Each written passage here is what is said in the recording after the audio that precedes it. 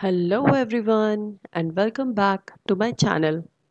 Today we will do a worksheet on mouse.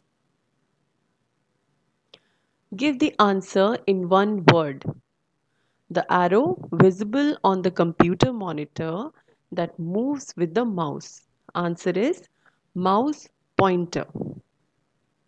A flat, smooth surface on which a mouse is placed and moved. The answer is mouse pad. A mouse action that moves an item from one position to another on the monitor. Answer is drag and drop. Okay? Fill in the blanks. A dash is generally used to select an object. Answer is click. A dash is a surface on which a computer mouse is placed. The answer is mouse pad. A dash is used to open a window. The answer is double click. A dash is used to show a list of commands on the monitor. Answer is right click. Write true or false. Okay. A click is generally used to open a window. This statement is false because double click is used to open a window. Right click shows a list of things you can do. True. A mouse pointer is used to move up or down a page.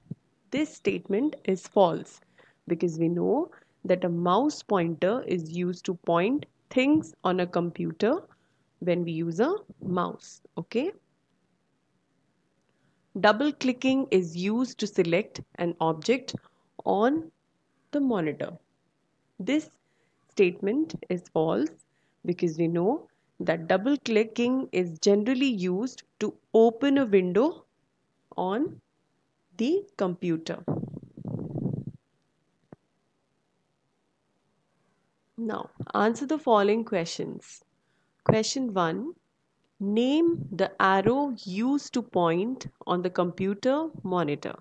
Answer is the arrow used to point on the computer monitor is called pointer. Okay. Question 2. The mouse should be placed on it. What is it? A mouse should be placed on a mouse pad. Question 3. What are the four mouse actions? Answer is the four mouse actions are left click, right click, double click, and drag and drop. Okay. Question 4. Which mouse button is used for click and double click actions? Answer is the left click button of a mouse is used for click and double click actions. Okay. Question 5. Which mouse action is used to open a list of commands?